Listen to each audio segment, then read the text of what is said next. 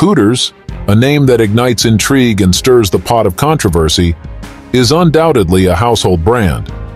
This iconic American chain has carved its place in pop culture history.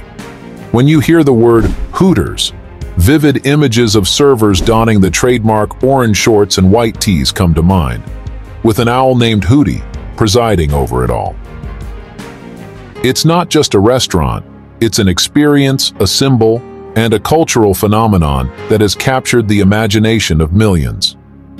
The story of Hooters is a tale of chicken wings, camaraderie, and entrepreneurial spirit. Since its inception, it has become more than just a place to savor hot wings. It's a brand synonymous with a unique atmosphere that people either love or love to scrutinize. The controversies, the charisma, and the legacy of Hooters make it a subject of fascination and discussion, making it a significant chapter in the rich tapestry of American dining culture. Picture this. It's 1983 in Clearwater, Florida, and 6 friends decide to dive headfirst into the world of business. These folks had business experience, sure, but they knew zilch about running a restaurant. It's the classic story of friends taking the leap and making it work. It was a building that felt cursed. Have you ever seen one of those in your area? One where businesses kept changing like they were playing musical chairs? Well, that's where they decided to open the first ever Hooters. Their first day in business was nothing short of a train wreck.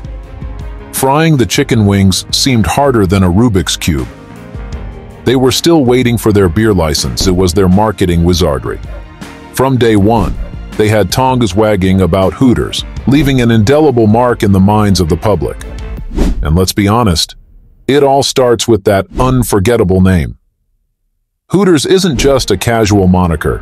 It's a catchy, playful, and provocative term that commands attention. The playful owl in their logo might claim to represent the hoot sound, but we all know it's a clever nod to the real stars of the show. Those legendary Hooters girls. Hooters knew how to make a statement. They weren't afraid to think outside the box. Their marketing stunts were bold, often teetering on the edge of audacious. Remember the time they sent someone parading through the streets in a rented chicken suit, clucking up a storm? It might have seemed a little desperate, but it worked. Then, there was that daring soul who ventured into the water, armed with orange spray paint, to mark the word Hooters on a partially submerged boat, visible from the street. These antics not only grabbed attention, but also revealed their unorthodox approach to branding. It was these out-of-the-box maneuvers that set Hooters on a path to notoriety and established them as a restaurant chain like no other. Their marketing stunts were something else. First, they rented a chicken suit and sent a guy clucking through the streets. Desperate? Maybe. Effective? Definitely. And then, they had one daring soul swim out into the water with orange spray paint to tag a half-sunk boat with the word Hooters. Local news got a kick out of it, and the Hooters name spread like wildfire.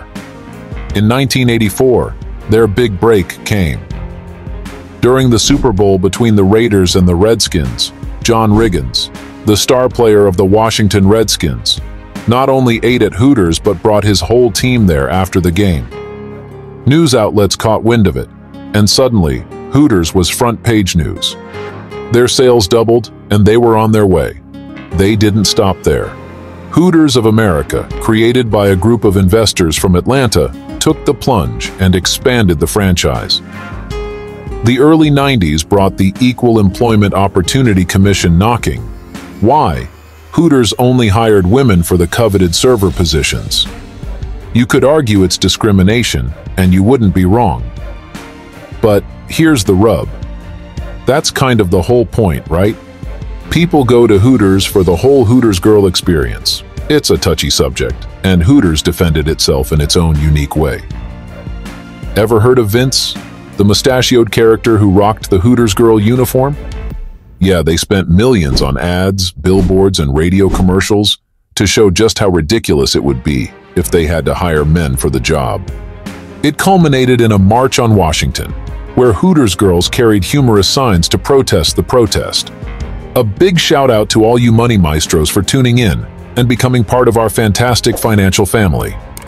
You're the real deal, and we're thrilled to have you on board. Now back to the video. There were more lawsuits in the following years, alleging gender discrimination. The big one was a class action lawsuit in 1997, which was settled out of court for $3.7 million. But the controversies didn't end there. Racial discrimination reared its ugly head, like in 2015 when a black woman in Baltimore was told she couldn't have blonde highlights in her hair. She was ultimately fired over it and awarded $250,000. As recently as 2023, a North Carolina location faced a lawsuit for alleged discrimination against black women during the rehiring process post-pandemic. And then there's the thorny issue of sexual harassment and assault allegations. In a 1993 lawsuit that was settled out of court, 3 women from the Mall of America location in Minnesota claimed they'd been inappropriately touched and verbally abused by male coworkers. The year 2000 saw a woman testify that her managers tried to coerce her into going home with them, even making threats. It was over the top, to say the least. He had the women engage in a no-hands-bean eating contest to decide who could leave work first. That might be an extreme case, but it's a stark reminder of the uncomfortable stories that have come out of Hooters over the years. But Hooters has stood the test of time. Despite all the controversies, they'll celebrate their 40th anniversary in 2023. Even in the early 2010s, they faced a slump as competitors snatched away their market share. But they pivoted, remodeling restaurants and offering healthier menu options. They also ventured into the world of delivery,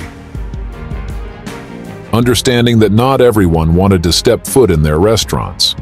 And hey, they even started a spin-off called Hoot's Wings, where the atmosphere is less Hooters and more traditional. The big question remains, do people come to Hooters for the food, the experience, or both? In an age where takeout and dining at home are on the rise, it's an intriguing puzzle for Hooters to solve. So, what's your take on Hooters? Are you a dedicated customer who enjoys the concept and the unique atmosphere? Or do you believe the world would be better off if Hooters packed up and called it a day? Chances are, you're somewhere in between, and there's room for healthy discussions. Which of these controversies strikes a chord with you, and what steps should Hooters take to win your approval? Before we wrap up, I want to acknowledge that we've touched on some sensitive issues here. It's a challenge to navigate these topics with care, but we've done our best to provide a balanced perspective. Now it's your turn. Share your thoughts on Hooters and the controversies surrounding it in the comments. Let's keep the conversation going.